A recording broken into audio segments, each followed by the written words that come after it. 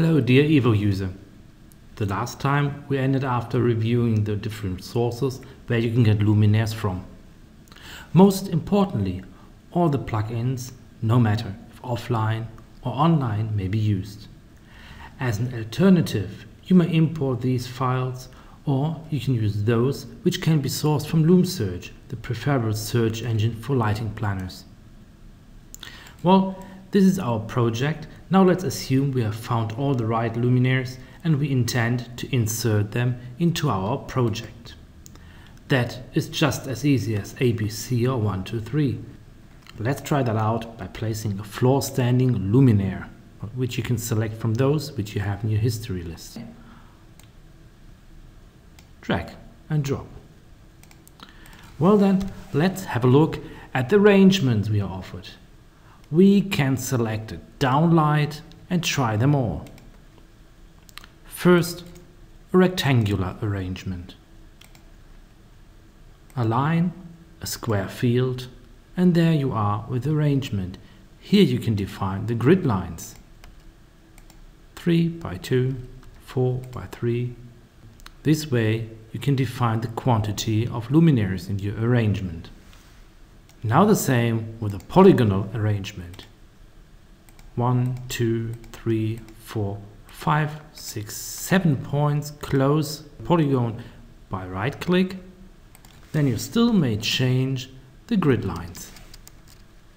And you're using the complete surface you have marked, and those luminaires which are outside of this surface will be automatically cancelled. Let's delete these to make room for a circular arrangement. You mark the center, then the radius, and here you may insert the quantity. It's very simple. Same thing for a line arrangement. You define 2 points from A to B, insert there the quantity. Automatically the distance is changed. Let's have a closer look at this one. We have detailed options here on the left.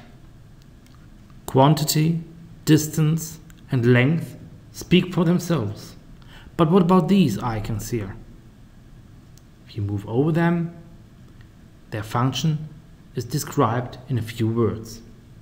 To try them out, I would suggest to use a different kind of fixture. Select the luminaire, replace the selected luminaires. We may use one of those, for example, which are longer. Apply confirms the replacement. The height needs to be recalculated. By the way, these icons symbolize rotating left or right.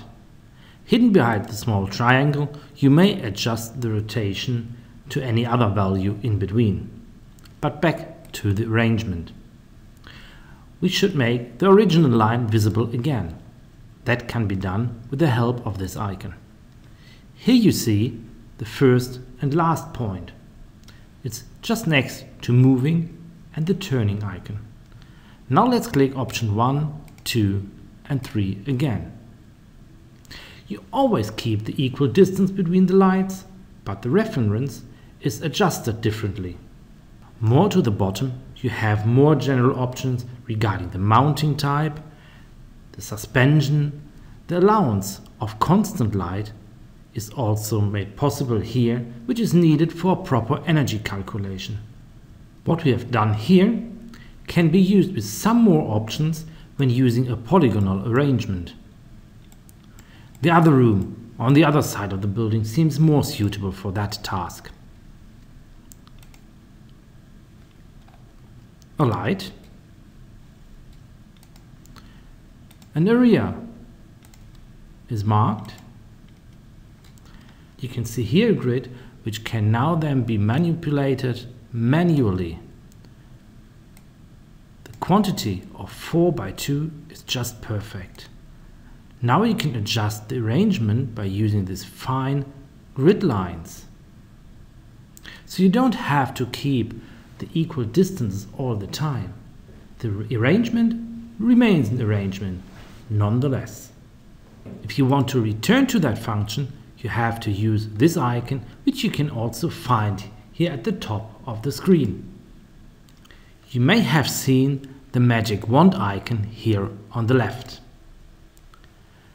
This one is suitable to rely on the computer for the placement of lights into the room based on the parameters which you have inserted before when describing the utilization profile.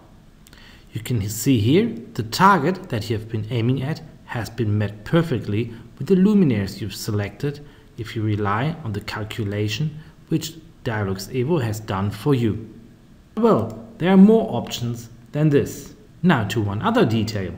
If you not click just once but twice on an object, you can select the single fixture out of the group. As such, it may be pushed around, or it may be deleted,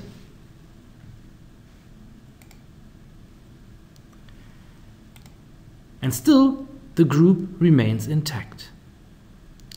If you then decide to use the grid lines again and to move the lines, almost magically the original fixtures return again into the arrangement. There is another aspect of clicking once or twice onto a luminaire. Let's try something different. I have selected this luminaire to show you another function. Align arrangement. 3 luminaires. Let's look at this in the 3-dimensional view. I've clicked once on the arrangement.